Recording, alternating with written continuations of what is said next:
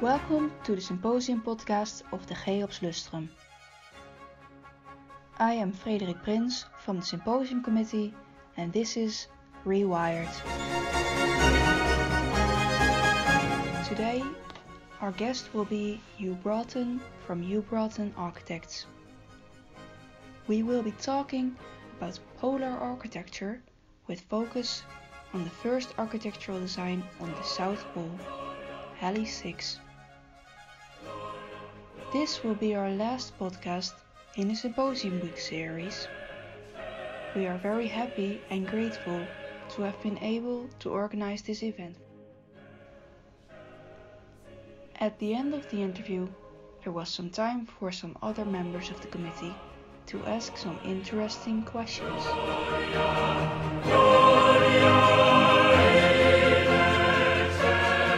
So, welcome.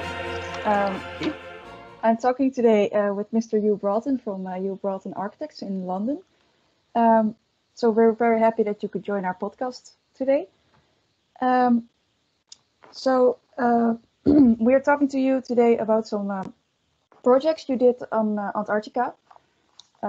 But before we just jump into that, maybe you can tell us a little bit about yourself first and what you do and what your main area of focus is. Sure, thank you. My name is Hugh Broughton. I'm an architect and I work in West London in England, and we're an office of around kind of 18 people at the moment, and our practice was set up quite a long time ago now, back in kind of like 1995, and we started off kind of focusing on, like lots of architectural practices, small residential projects. And then in around 2005, our whole practice changed fundamentally because we won a big competition to design one of these stations in Antarctica. But despite that, even though we have entered into this new area designing buildings for the polar regions, we have continued working on buildings in kind of historic and sensitive locations. So alongside those polar research stations, we've worked on museums and other cultural buildings and historic renovations and that kind of thing. So it's quite a kind of unusual mix of projects, I think. Yeah, that's interesting. Okay, so also the project you won to work on in 2005, that was, I believe, your most famous project on Antarctica also, I think. So that's the Halley 6 base, and that was opened in 2013. And then after that you also worked on the Juan Carlos base, which is visible behind you now. And then you're now working on the Scott base redevelopment, I think, and a new building at the Rotterdam base. That's right, yes. Yeah. Should I tell you about how we got involved to start with? Yeah, of the Halley 6 project then. Sure. Yeah, that's nice if we start with that. So yeah, that was back in the competition for that project was launched back in 2004, and it was quite an unusual situation, I guess, because the British Antarctic Survey have 4 research stations in Antarctica, and in the past they had always been built by the army or designed by engineers, very, very practical kind of buildings.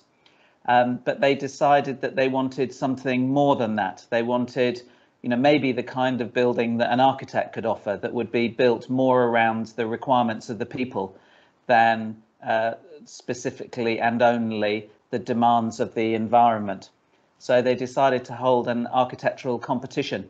And the amazing thing was, of course, at that point, very few architects had been involved in any projects in Antarctica. I think there was one firm who had worked on the US base at the South Pole, but otherwise nobody had designed one of these research stations. So it was a kind of unique moment, really, where a small practice of architects could compete against some of the biggest names in the world, and nobody could put forward an example of a project they'd done before. Everybody was at the same start point, which is really unusual in architecture. Normally, you find there's always somebody or a group of other people who've designed a much bigger airport, a busier railway station, a more elaborate art gallery, whatever it is. But in this case, there was nobody who could do that. So I found myself one morning listening to the national radio here in the UK, and they were talking about the launch of this competition. But they did set down the requirements of the architect they were looking for. They had to be really experienced in sustainability. They had to have worked in foreign countries a lot. They had to be experts in prefabrication. Ideally, they would be from a multidisciplinary practice. And they also had worked on lots of remote projects. And I remember listening to all 5 categories and thinking, we can't do any of those. All we have done is refurbishments of people's apartments. And the biggest building we had designed at that point was a 200 square metre building for the Girl Guides in West London. But I thought, well, I'll still go along to the launch of the competition. And I met an engineer there, and he said to me, oh, can I team up with you? And I said, well, we're such a small office, only 4 people at that time. It might be better if we teamed up with you.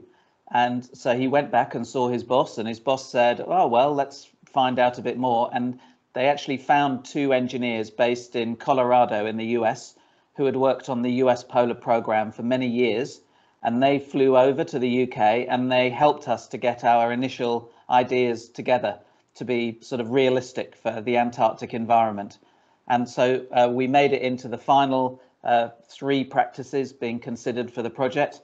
And then I guess it just came down to who came up with the idea that was best suited for what the British Antarctic Survey were looking for. So the competition actually lasted for about 8 or 9 months, and then finally we won. So I think it was one of those for me, it was a really unique moment. It was when the client kind of wanted a big engineering company, but an architect who would challenge them with new ideas. Nobody else had done one of these buildings.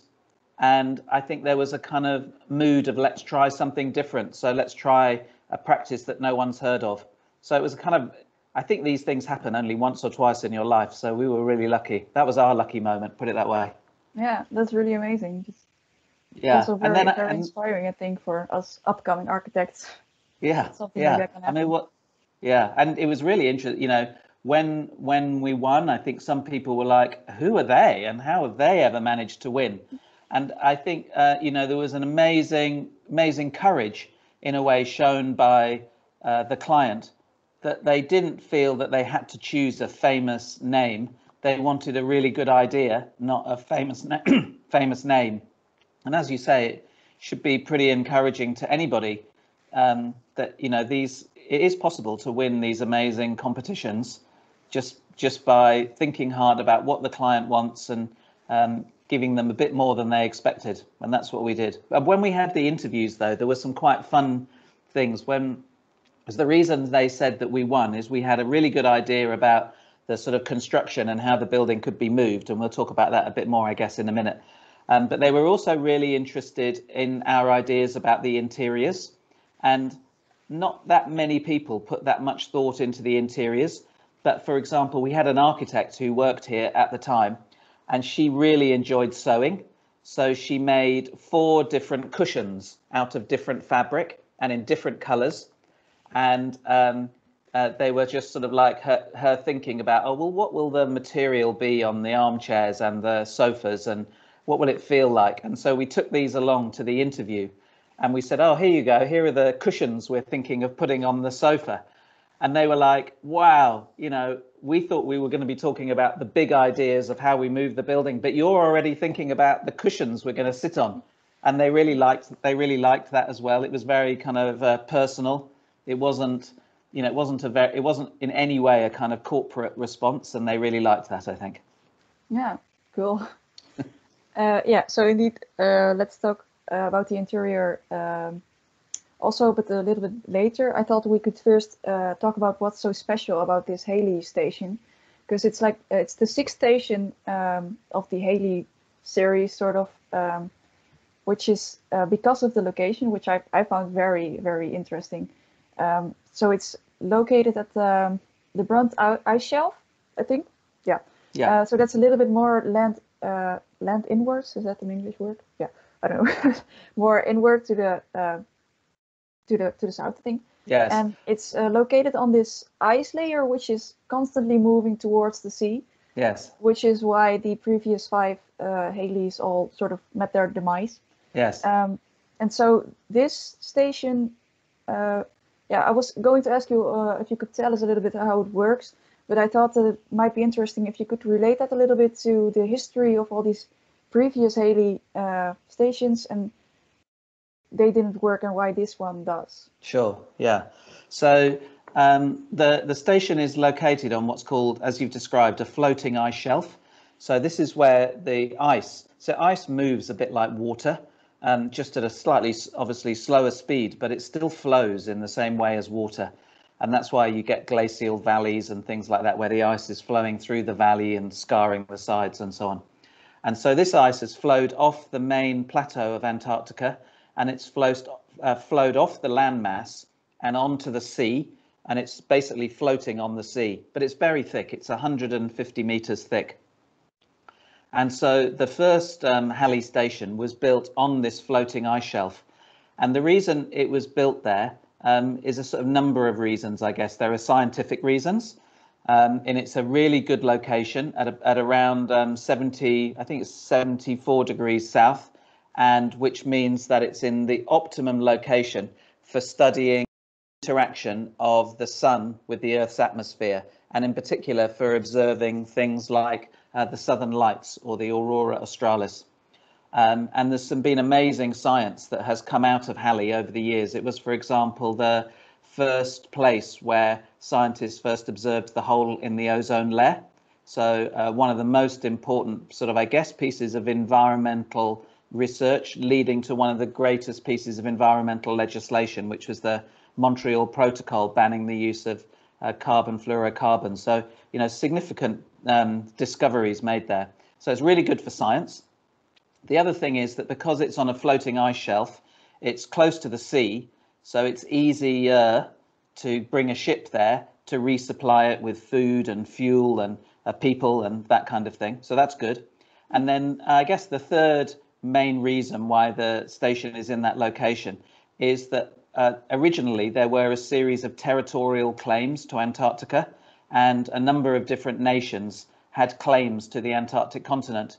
And the British claim, which is kind of like, you know, shaped like a wedge or a slice of cake, they have their stations at the two extremes of the wedge that they claim. One is at Rothera Station and the other is at Halley, and they kind of demark the wedge of claim.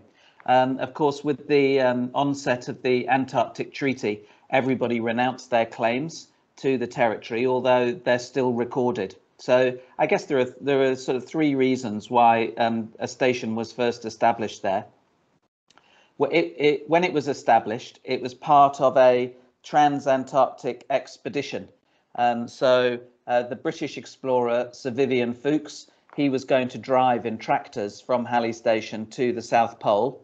And the New Zealand explorer, Sir Edmund Hillary, he was going to lay food bases from the other side of the continent at what's now Scott Base, and he was going to lay food supplies, so when Sir Vivian Fuchs got to the South Pole, he could carry on and there would be food for him. So it was also sort of located in that location as a start point for this big expedition.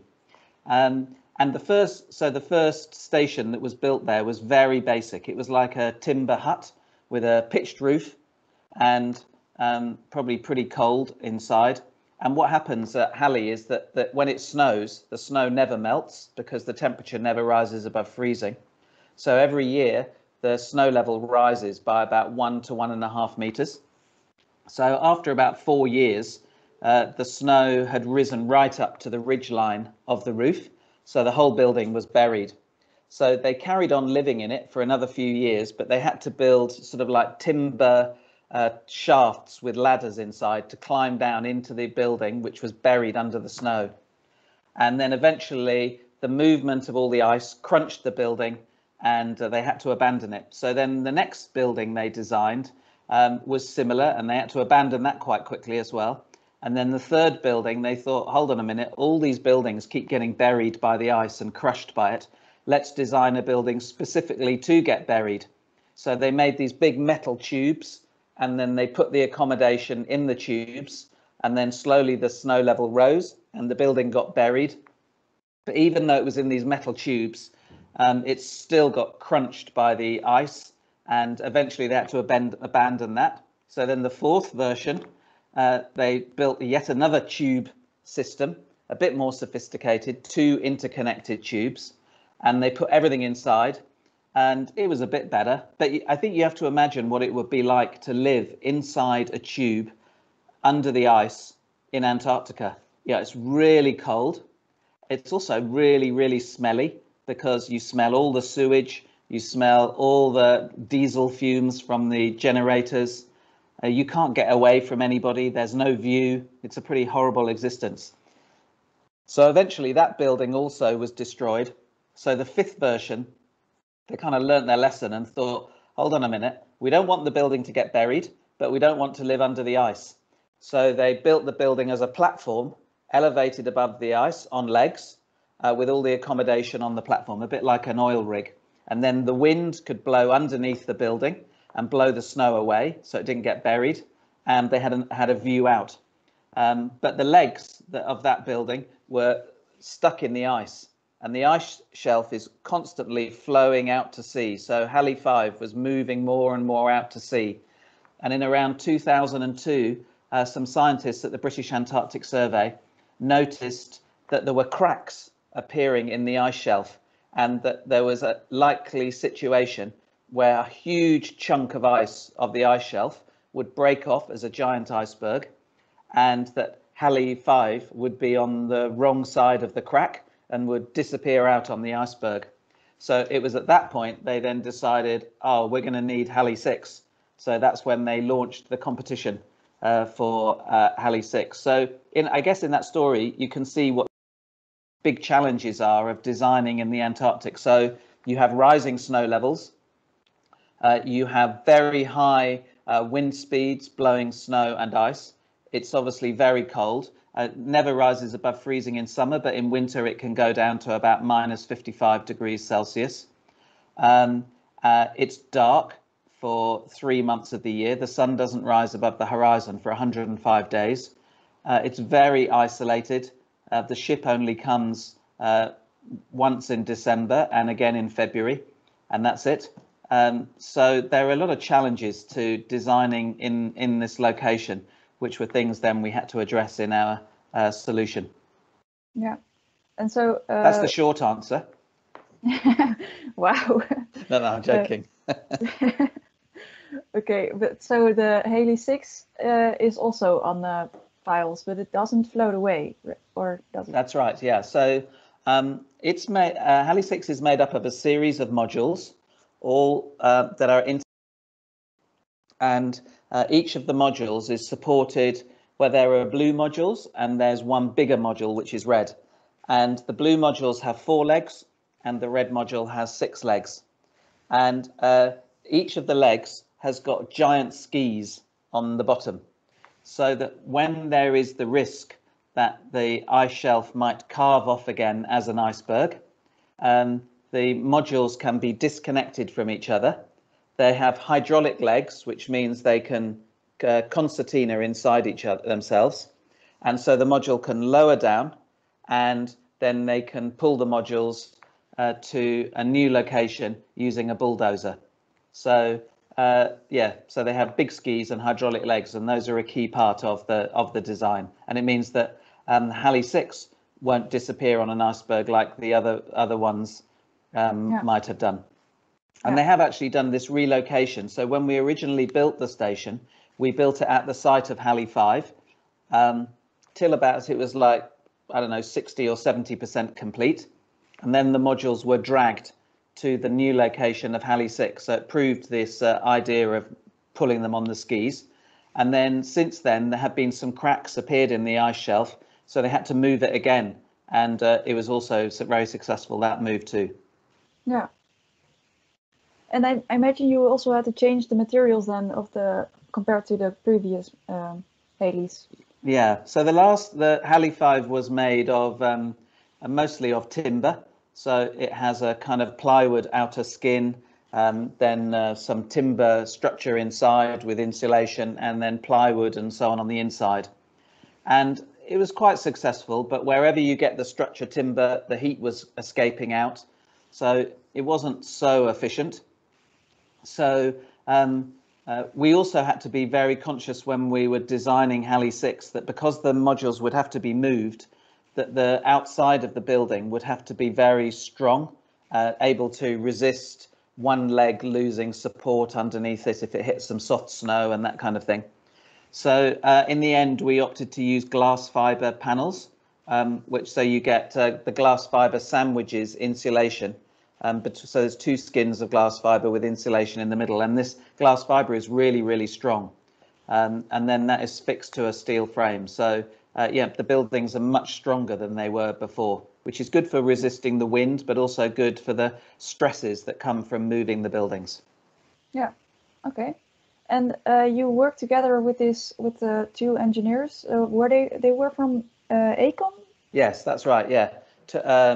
Well, the two particular engineers, Michael Wright and Peter Ayres, who were sort of the lead structural engineers, I guess, for the project. And yeah, and we had to work really closely, and it was a really interesting process because everybody just became so passionate about the whole project and so interested in every aspect.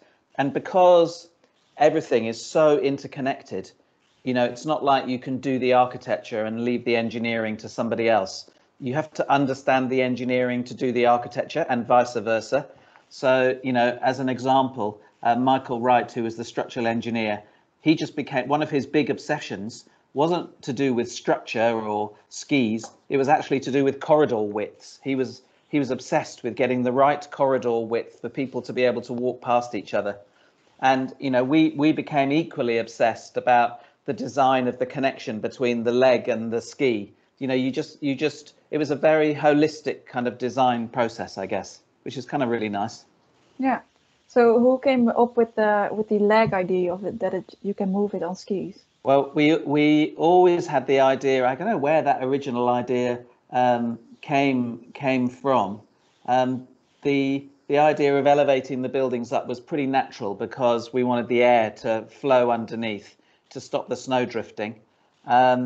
And I think what happened is that when these two Americans came over from Colorado, they showed us a building which had been built by the US at the South Pole, which was a small module, and it was on a kind of elevated frame, and then it had like railway sleepers underneath, and they attached that to a bulldozer and they dragged it to a different location.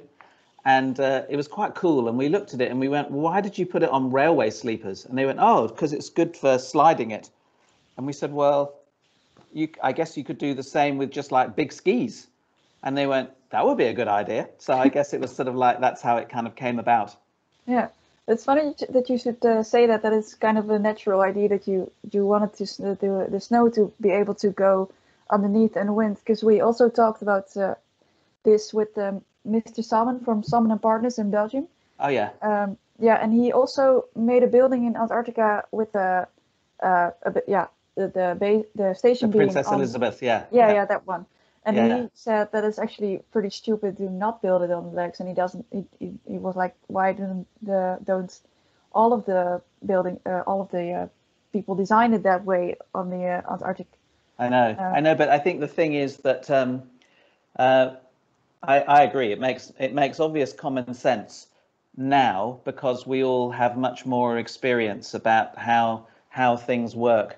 But I guess on the other hand, you can understand why the first buildings, like Captain Scott's hut or Roald Amundsen's hut or all these original buildings were just like timber huts that they bought from Britain or Norway or wherever.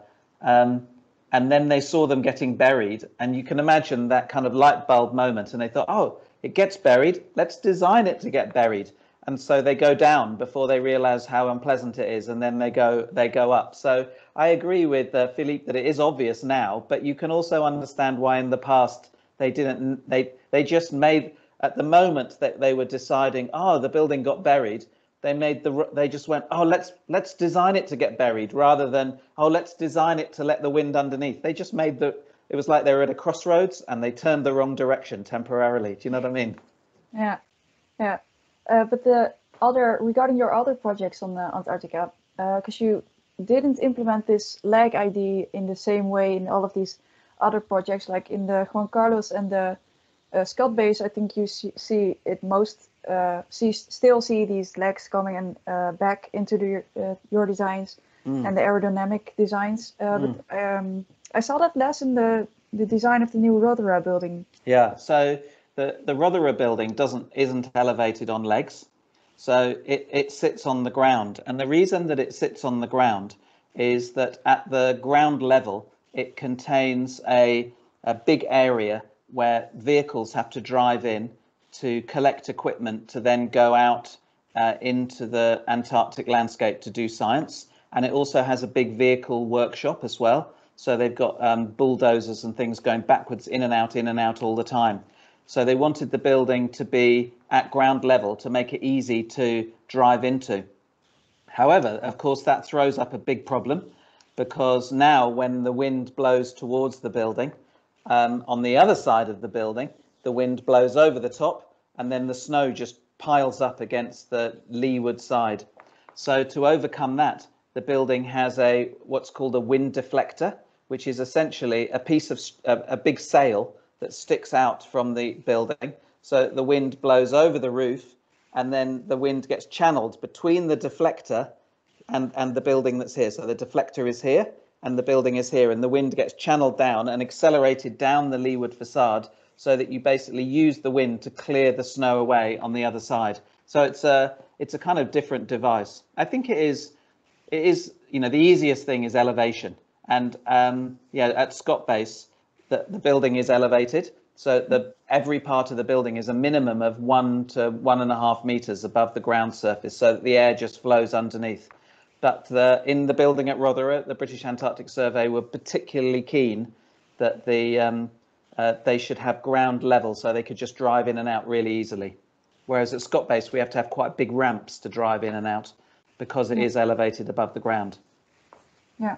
So do you think that's like a sort of or almost equally as good a solution, or is it still best to place it on piles?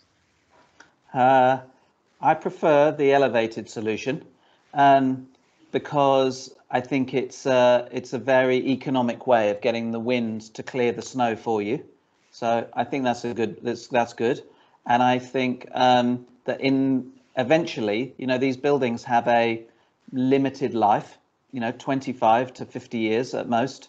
And when it comes to remove them, it's easier to remove a building which is lifted up on legs than it is sitting on the ground. So potentially it's, in the longer term, a more environmental sustainable solution. Yeah. But I think it slightly depends on the specific requirements. But I think if you can, we would always look at elevation first of all. Yeah. Okay. So that's interesting that you talk about removing these buildings eventually, because the question is there, of course, whether you should even build on Antarctica, because it's so difficult. You have to design so many specific things and use these special materials to make it as insulating as possible. So are you designing these buildings mostly with that? How do you keep that in mind when the future of the buildings in Antarctica might be rather uncertain? Sure. Well, I think you raised a number of kind of interesting points there, all in one question. So the first one is about the whole question of, whether we should be building buildings in Antarctica at all, because it's a very pristine environment, the most undisturbed environment on the planet. And every time we build something, we should be able to justify that decision many more times over than we would with any other kind of construction. And of course, the only justification can be that the scientific research that is going to come as a consequence of this building is of such an important level and will have such an enormous benefit to us all that it justifies what essentially is the wrong thing to do, sort of naturally, if you think about it. And I think that's always the big challenge. I mean, it's obviously of no surprise, I guess, that the promoters of these buildings are always national governments. They're never private organisations.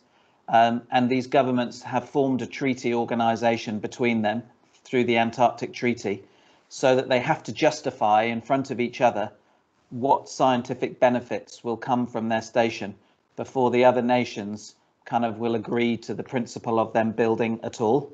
And it is quite an onerous process that you have to it's not to do with aesthetics, it's all to do with your impact on the environment. You know, the amount of fuel that you'll burn, the amount of energy it will take to build it, and then the consequential science that will come out of it.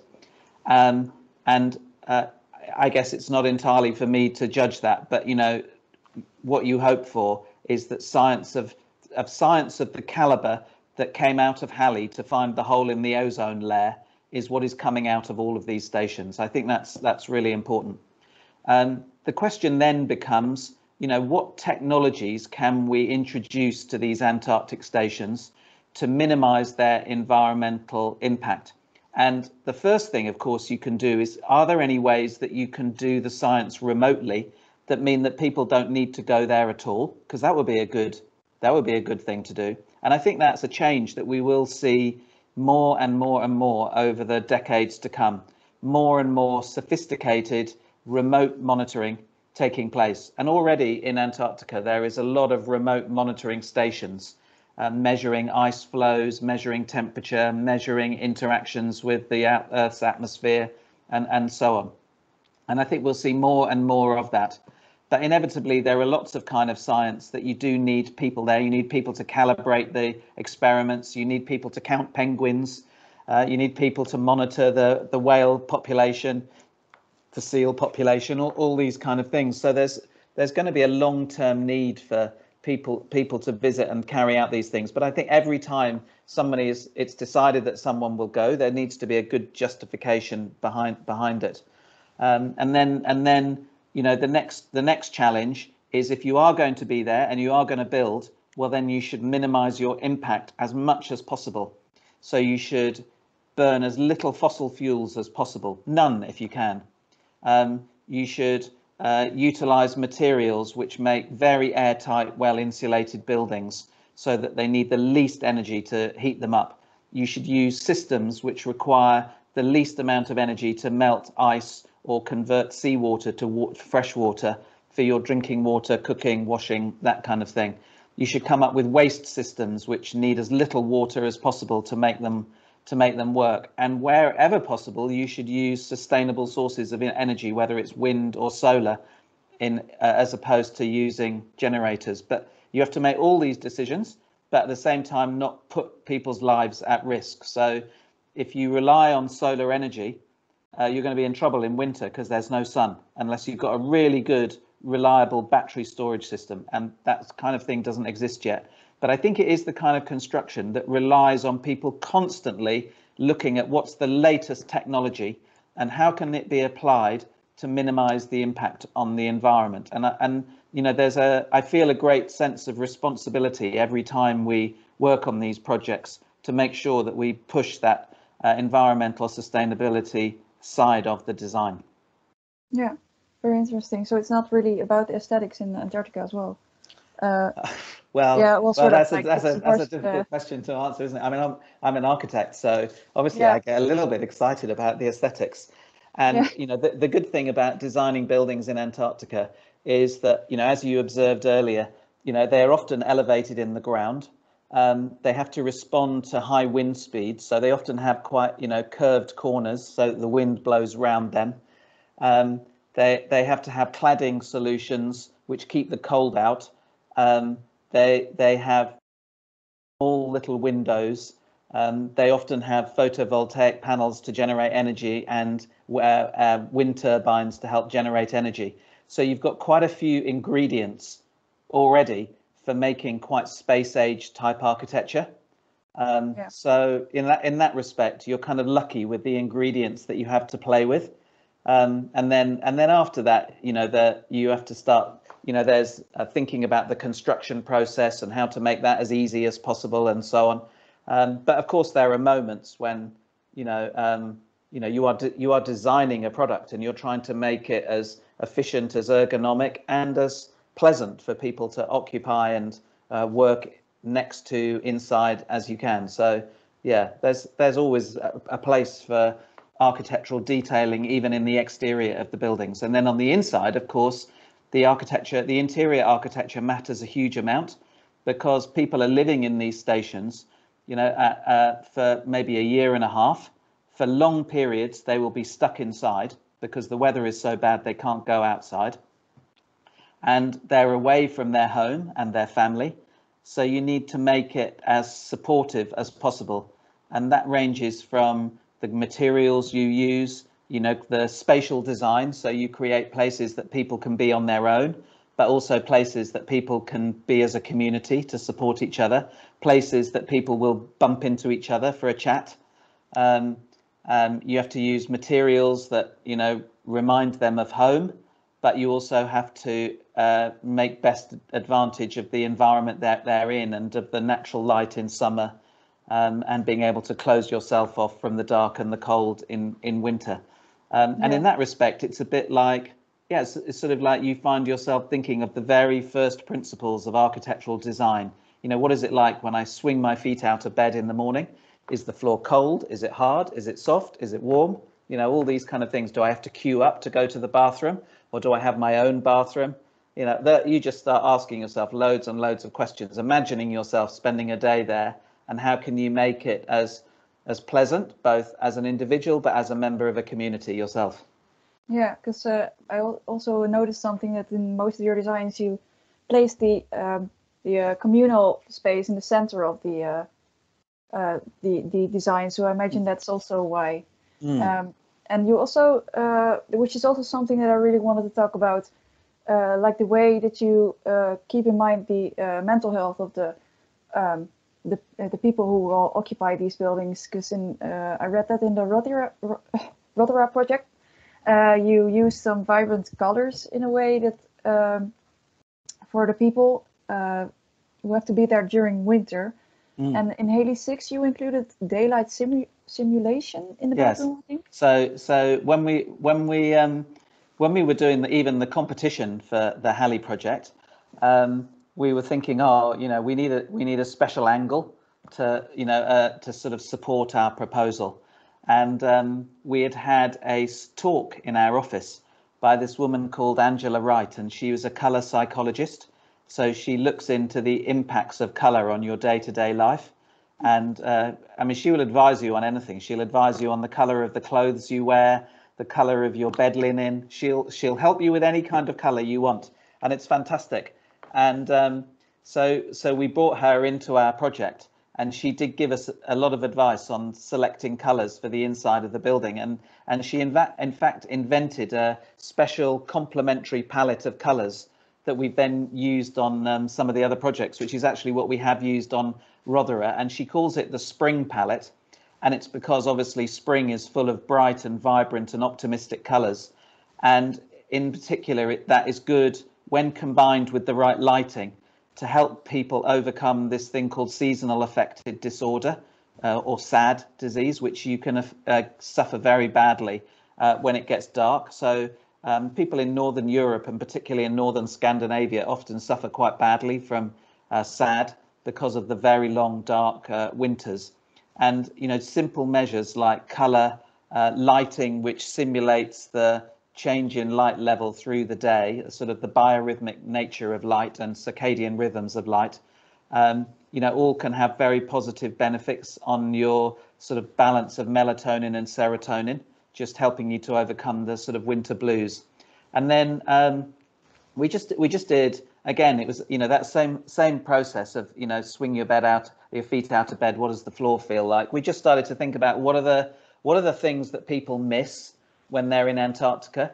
They may not even always remember they miss them, deep down they know they miss them. And it can often be things like just the smell of wood or of flowers and things like that. So when we were designing, some of the spaces in Halle, the social spaces, we included these timber panels that were made of Lebanese cedar veneer, because it's one of the woods that has the strongest smell, like the smell of cedar. So that, they may not even notice, but as they're going up this staircase, there's kind of like a nice smell. And in Antarctica, there is no smell because there's no vegetation, no trees, no flowers, no wildlife even at Halle. And so these small things, color, lighting systems, some smell, they're amazing what a difference they can make. And then you have the next step of how you do your building arrangement and layout. And you start thinking about spaces for people to be together and be noisy, places for people to be together and be quiet, places for people to be on their own and quiet, places for people to be just one or two people together, just, as you would like to live your daily life. So we tried to replicate that within the buildings. Yeah. So have you been to Antarctica as well? Because you talk about these experiences that, like the smells that you don't have. Did you experience that as well, or is it? Yeah. So I was lucky. I went to Halle twice. I've been to Juan Carlos one time. I've been to Scott Base 2 times as well. And then in the process of all those visits, because of the difficulty of travel, you end up visiting lots of other stations at the same time. Going to Halle and going to Juan Carlos, we ended up traveling through quite a few other research facilities, so you get to experience quite a few of them, which has been really useful. And they all have something special to offer. They all have good things and bad things, and it's really important to sort of like, I remember once spending the night in the Chilean base Eduardo Frei on King George Island, and it's just the position there of the dining room looking out over the bay is absolutely fantastic. And you just have to, you just realize you probably never go back to that place again. It's really important to be observant when you're there and go, God, yeah, that's why I really like that. And I'll remember that. And I may not get the opportunity to use it again for a bit, but I will use it again. And then, 15 years later or 10 years later, we're working on Scott Base. And the idea of placing the dining room up high and looking out towards Mount Erebus, became a big sort of feature. And it actually was quite good because it played also to some of the teaching that we had from some of the Maori community who were also working with us on the design of Scott Base to orientate your building to the main key geographical features in your vicinity so that your building has a strong sense of place. So that's why there again, this idea of the dining room facing towards Mount Erebus, which is the volcano on Ross Island, also was resonated strongly with the Maori principle of caring for your landscape and responding to it. But also, I guess, was a little bit sort of inspired by that experience of being in the Chilean building at the same time. Yeah. So it sounds like that you have really done some elaborate research on the architecture sort of in Antarctica, which is quite different than the design of Mr. Salmon that we talked about, because he hadn't been to Antarctica. No, but it sounds like it's actually quite important still for the architectural design. I think there's so that working in Antarctica throws up some significant climatological, environmental kind of challenges. Obviously the cold, the wind, how you construct the buildings, there are loads and loads of challenges. But at the end of the day, you are an architect being asked to design a piece of architecture. And I have done it, but I think that it's not a good thing to design a building for a place that without experiencing it. I think it's really, and I'm sure Philippe would love to go to Antarctica, and he had to design that building unbelievably quickly. And it's a fantastic piece of design, in my opinion. But I bet he wishes he could go to Antarctica at the same time, because to live with that crew for a few days, to experience that cold, to see the amazing skies, and to appreciate the significance of the big sort of geographical features in your context, and also to think about the history. They're all important influences on the design yourself that you're carrying out. Yeah. So I mean, I know I have been very lucky to go on trips to all these sites, but I think it is beneficial as well. Yeah. Do you think it also changed your view maybe on the designs that you might make in the future on the mainland lands here? Yeah, I think, yeah, I'm sure it does. I think that I definitely, in many sort of different ways, not always expected, but it makes me question the energy that buildings require. It makes me think about, how we use our resources when we're designing buildings. Makes me think about the efficiency of the construction process. But I've always been very keen on designing buildings specific to their kind of context and their environment. And I think, in a way, sort of almost the Antarctic work reinforces that principle. And I'm sure a lot of people would think, oh, they're just a space station. They could be just anywhere. But they're not actually conceived like that, and I think the New Zealand base in particular is, has been very, very carefully sort of conceived to respond to its specific environment from the perspective of climate, but also in terms of, its sort of cultural identity as well. So that's the Scott base. Yes. Yeah. Yeah. Yeah. Could you elaborate a little bit on that? How does it? Yeah. So it's every one of these projects comes with a different kind of brief or program. And it's really interesting, the differences between them, because they obviously emanate from different nations. But the New Zealand brief was always very clear that they wanted a building with which was characteristic of New Zealand and which embodied, the spirit of the nation. And obviously, in New Zealand, they have worked extremely hard for a sort of integrated culture between the European settlers and the Maori community, the first settlers of New Zealand. And so they were very keen that they wanted this building to represent that integrated society within the country. So, with the architects that we work with in Auckland, Jasmax, they have a strong cultural identity arm to their practice. So they helped us a lot. And then they organised for us all to stay over a weekend in a Maori meeting hall called a marae, in an event called a hui. And we all stayed overnight in Christchurch in this place. And the whole conversation was about well-being and connected to the land of Antarctica, but also to the land of New Zealand. And, what are the processes of entering someone's house, being received, being welcomed. So we thought a lot about all those kind of principles in laying out the building. And I think it does reflect that quite strongly. Yeah. Well, this this interview has become sort of a binding podcast of all the other things that we talked about so far, because we also talked about this kind of thing, how a person should experience, how much an architect should think about what the future occupier wants to experience in a building, and with the psychological architectural psychology professor of architecture.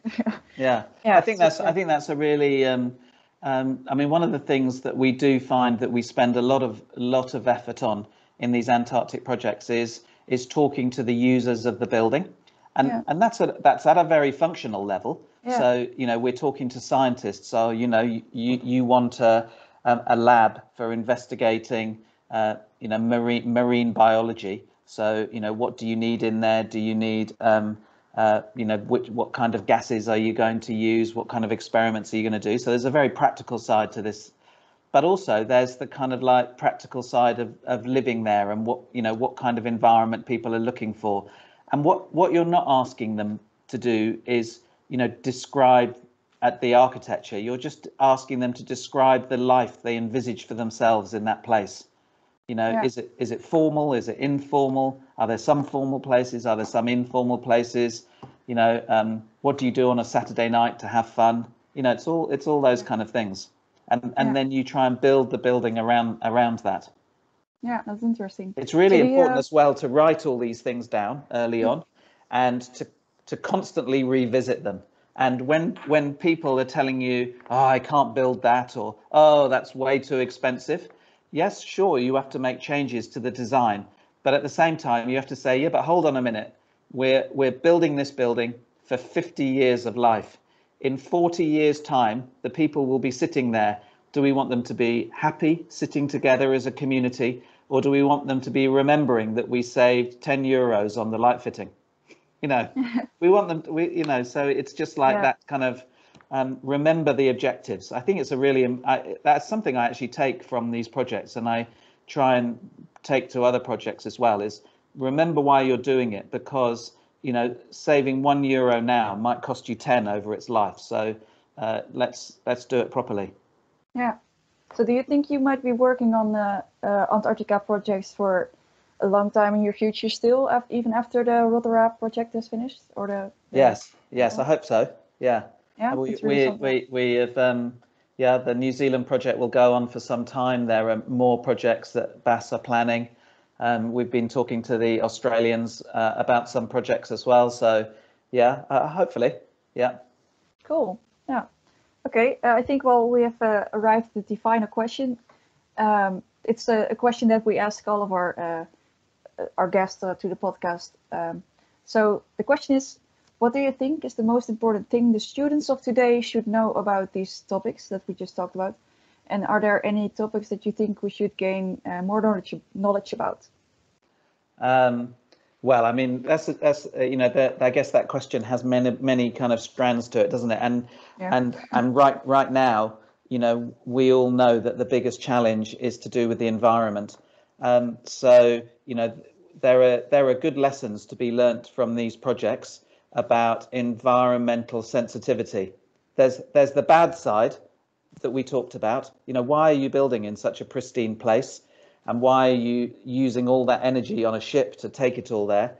But then once it's there, these buildings can teach us a lot, because they utilize the wind to keep them clear from snow. They're very well insulated. They're very well sealed. They use much less water per person than we use in a temperate environment. They utilize renewable energy in far greater degrees than we do in temperate environments. So I think there are good sustainable lessons that come from these constructions. I guess for me personally, some of the things that I've learnt and that I think are beneficial for anybody in design is I just do loads of talking to people, and just asking people questions. How do you live? What when you go to have breakfast, is it quick? Does it take 10 minutes? Do you like to sit and make 2 coffees and it takes 30 minutes? In the evening, do you like to go to your room, or do you want to watch TV? Or sometimes is it a bit of both? And why do you never watch the TV? Is it not that comfortable in there? And I just think asking lots and lots of questions to try and come up with so that, when you're developing the design, you can say, oh, I've developed this movie room because everybody told me that it was so uncomfy watching TV in the dining room. They wanted a comfier space to be able to watch TV, and it's just designing buildings around the way people use them, and find out the way they use them. Don't imagine you know the answer. I think that's kind of a big lesson I've learned out of this process. Yeah. There's probably a good way of going about designing any kind of building, because then you also design efficient buildings, because you design buildings that people want to use because they're designed around their requirements, and you don't end up with lots of wasted space. You don't end up with rooms that people never go into, which that's also a kind of approach to sustainability. Sustainability isn't all about cladding and wind farms. It's also about efficiency and ergonomics and people's well-being, and therefore that makes sure that we don't build more than we need. Yeah. Okay. Well, thank you. Wilke, do you have any questions still? Yeah, well, in the beginning, I was wondering a bit because you said you were quite a small firm, and then yeah, this is more of like a technical question, but I was always thinking like normally you only have like very big firms that do like do those competitions because at first I always thought it was like also like financial stability kind of because yeah. So how do you like because you could spend quite a lot of time on just doing that project. So how can you? Yeah, I don't know. Is it like for me it just doesn't seem kind of logical as a small firm to like be able to do a competition because you don't know if you're like gonna get But paid. this, yeah, we were so lucky because Yeah. when we did the competition for the British Antarctic Survey, Hmm. there were three stages to it. So in the first stage, you had to do like 15 A4 pages maximum to tell them about your company. Don't forget we were doing it with a big firm of engineers, so they had to tell about their company as well, and then about how you would go about designing the project. So we just drew it by sketches we drew the whole thing by hand. We did all the writing by hand, all the drawings by hand, colored it in Photoshop, but there were no typing and CAD or anything. And they liked that because it was sort of very accessible, and but there was not a fixed answer. So then we got shortlisted for the second stage, and the second stage was only 6 weeks long. And so we did spend a lot of money doing CGIs and things like that, but it was only 6 weeks long. And then they shortlisted so down to the final three firms, and then each of the three well, not firms, but three groups of companies. So we were with a big firm of engineers and us. Each of them got paid to do the final stage of the competition, and quite a lot. So at the time, doing the competition was our biggest project in our office because everything else was just like, people's apartments and things like that. So the competition, whether we won or lost, was our biggest job. Okay. So Yeah, that's really cool. that's why it was kind of lucky. But I think if they were to do the same competition again and not pay you, but you had 6 months, I agree. Then that would prejudice against small firms taking part, and then they wouldn't have got the result that they were after. Yeah. Yeah, I was just thinking about it, like how were you like financially able to do it, but this makes sense. Yeah. Yeah. And we had everybody in the office. Well, there were only, I think we were 1, 2, 3, 4, 5 of us at that point, and we all just worked on that competition. So that was quite unusual as well. I wouldn't be able to do that now for so long, but yeah. But it was when we won, it was lucky when it came to a close when it did, because the other two companies were very big and very successful companies, and they started to realize, oh my God, we might not win this. So they just brought so many people to work on the project, and they did so many amazing CGIs and fly-throughs, and it was lucky that there was a deadline, because if it had gone on for another 3 weeks, we couldn't have afforded to do any more CGIs, but they could have just flooded it with amazing things, and they might have just won because of presentation rather than ideas. But fortunately, it stopped at just the right minute.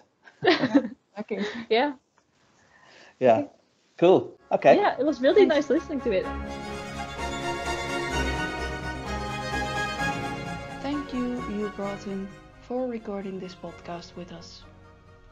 And to the audience, thank you for listening. This was the last podcast of our Symposium Week. Tomorrow, December 11th, 2020, the final Symposium livestream will be held. Our guests will be Marco Vermeulen and Renier from UNSense. You can find more information about attending the livestream on the GEOPS website, Instagram and Facebook, in our Spotify and Soundcloud bio, and in the description below if you're listening from YouTube. All of our podcasts are available on our channel on Spotify, YouTube and SoundCloud.